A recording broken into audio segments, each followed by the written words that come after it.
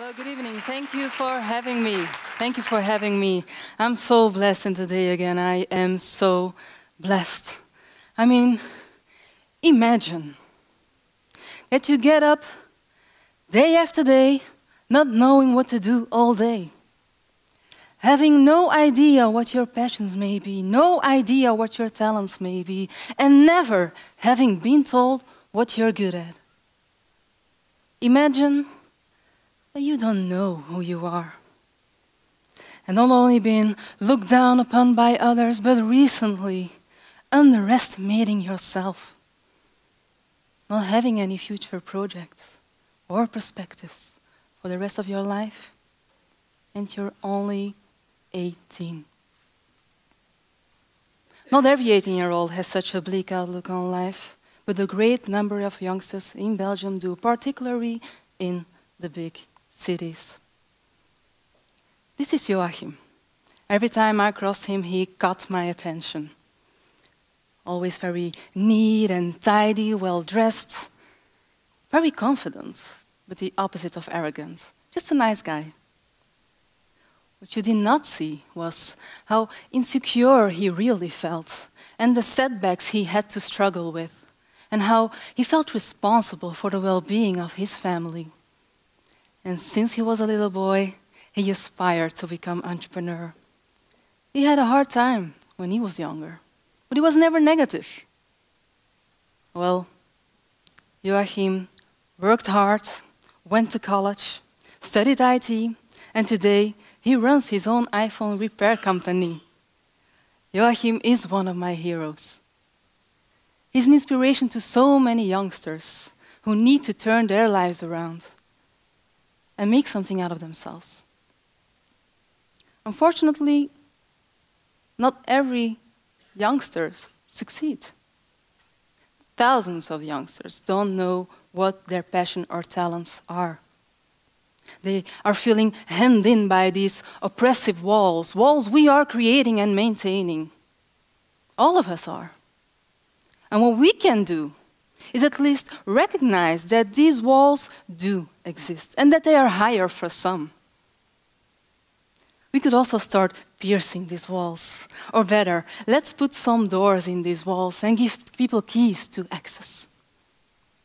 And talking about these keys, in cities like Antwerp and Brussels, we have a school dropout rate of more than 25%. Almost 28%. Imagine 1/3 of this room should have to leave now. You're out. Crazy.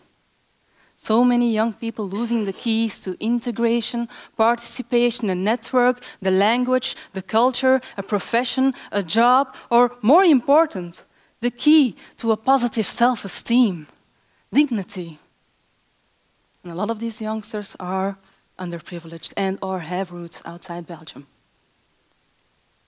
It's about time, yes. It's high time. Because in Antwerp and Brussels alone, we have 200,000 children under the age of 10. Those are 200,000 very good reasons for us to believe and to take action. The good news, there's also good news. The good news is that we can do something about it, and a lot of people want to do something about it. It's about our legacy. It's about us being able to look back and say, we did our very best. And whatever the solution may turn out to be, I think they should fulfill at least 3 conditions. First, a person's potential should be central, not his problem. A person is not his problem.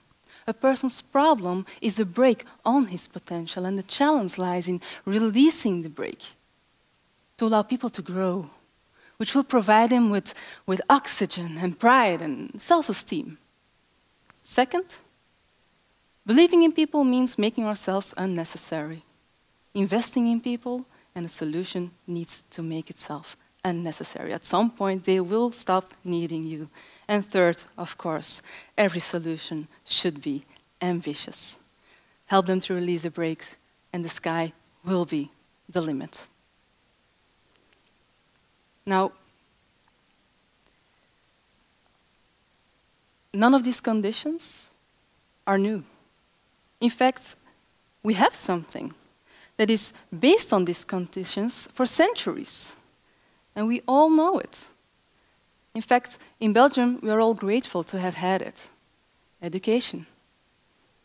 Good education enables people to stand on their own 2 feet, is ambitious, and starts or focuses on people's potential. That's why I always dreamt of becoming a teacher. Since I was in primary school, I wanted to be Miss. Education is the main resource of our society. It's the foundation upon which everything in our society is built. It is education, and especially the people within that educational process that transforms that 3-year-old into a young man or woman who feels self-assured and confident and resilient. Well prepared to take part in the creation of a bright future, with a focus on personal development, and the teacher as a compass, pointing towards all the possibilities out there. And Rita Pearson says it beautifully. She says, we have to see to it that a child can say, I am somebody. I am somebody. I was somebody when I came, and I will be somebody when I leave. I am powerful and strong, and I deserve the education that I get here. Children will shout, yeah! But still, after my teacher training, I felt reproduction was the core of the curriculum. That's why I decided to went further for my master's degree in educational science, and I think that's where my next project and career as a social entrepreneur started.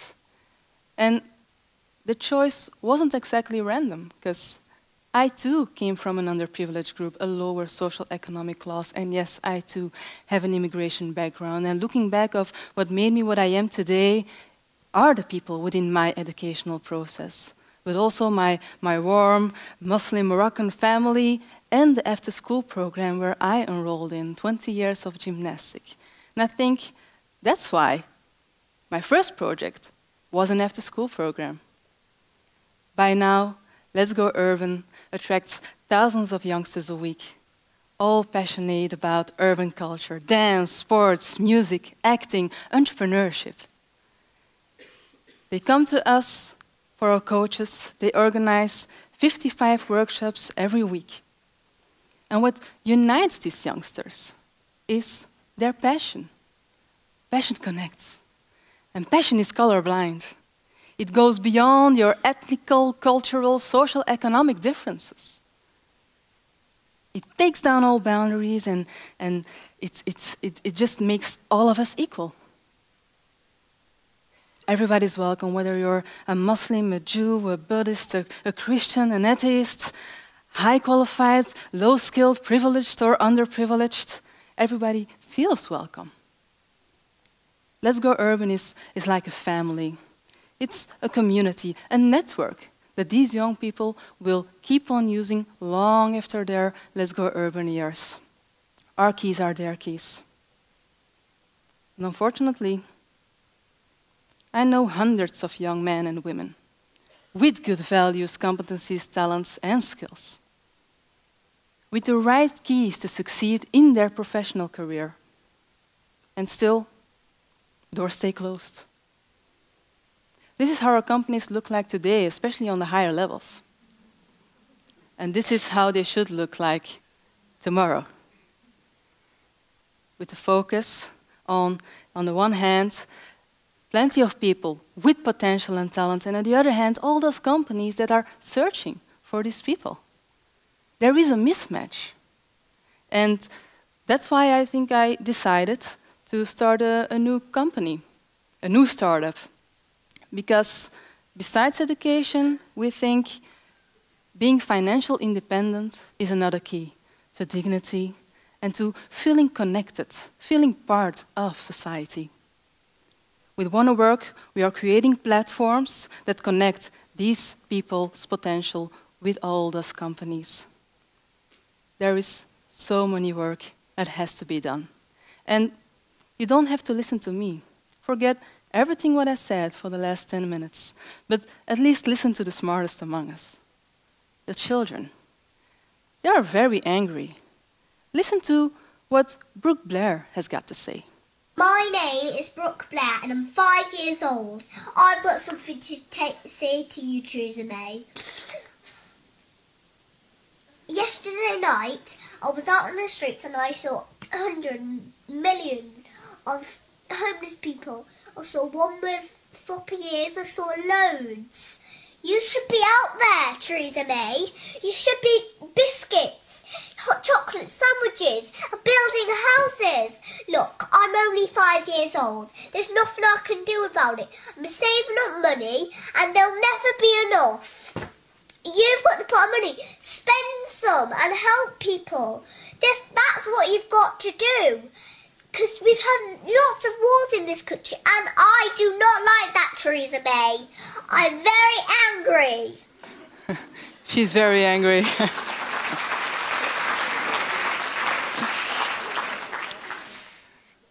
She had 30 seconds to convince you and I needed 10, so she did a great job. She did a great job. Look, which is certain is this. It's about time. In Antwerp and Brussels alone, there are 200,000 Brooke Blairs under the age of 10. In 10 years, they will all become adults. They will need good education, job opportunities, and perspectives, just like Joachim.